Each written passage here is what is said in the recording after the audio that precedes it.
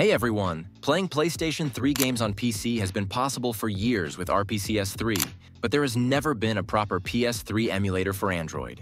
Until now. The wait is finally over because today, we're diving into the game-changing world of RPCS3, the newest PS3 emulator that's shaking up the scene. We've already tested Olympus and AndStation, but let's be real, AndStation can be complicated to set up, and Olympus still struggles with touch controls. RPCS3 changes everything, all on mobile. So, is this the breakthrough we've been waiting for? Let's find out.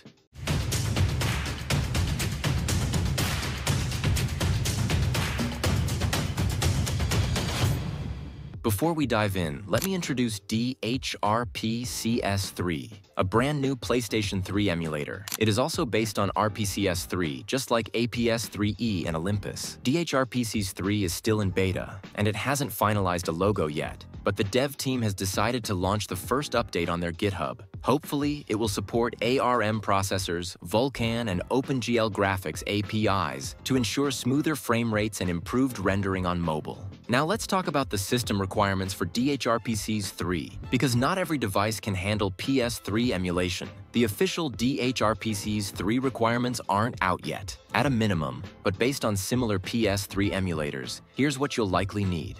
A quad-core ARM processor, 4 GB RAM. For best performance, an octa-core processor, 6 GB plus RAM, high-end Vulkan GPU. Let's jump into the emulator. I'll show you how to download and install it at the end of the video. This emulator is lightweight and has a simple UI. The game list is currently empty since I'm trying it for the first time, but don't worry, it's not a fake app. By tapping the 3 lines, you'll find firmware options. There is a plus icon that lets you add game files, including install firmware and install ISO or PKG, meaning it supports both game formats. Disclaimer: the emulator itself is legal, but using illegal ROMs is forbidden. I do not support or provide access to pirated games, so please use legal copies for your safety. Let's install the firmware, which is an essential component for running PS3 games. Fortunately, the PlayStation 3 firmware is available on PlayStation's official website, so you can easily download it. Make sure your internet connection is stable to avoid any interruptions during the process. Once downloaded, click on Install Firmware and navigate to the folder where the file is stored, most likely in the Downloads folder.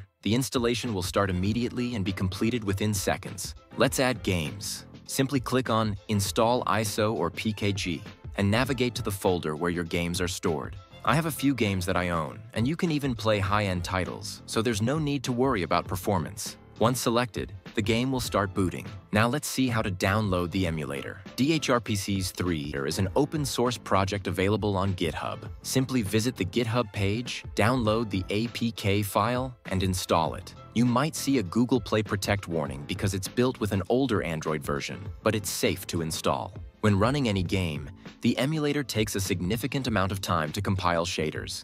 Additionally, if the screen turns off, the emulator crashes. However, once the shaders are compiled, the games become playable. The app itself is quite basic, with no options for resolution settings, API selection, FPS adjustments, or control customization. I was only able to play small games or demo versions, while larger AAA titles failed to load. This emulator still requires a lot of development, and the developers need to address these issues. Users may lose hope in its progress. RPCS3 is a newly developed PS3 emulator with a promising future. I believe it has the potential to become one of the best emulators. Unlike other PS3 emulators like Olympus and AndStation, which have significant issues with game compatibility, RPCS3 offers a fresh alternative. As a newcomer, we should wait for stable updates to see its full potential.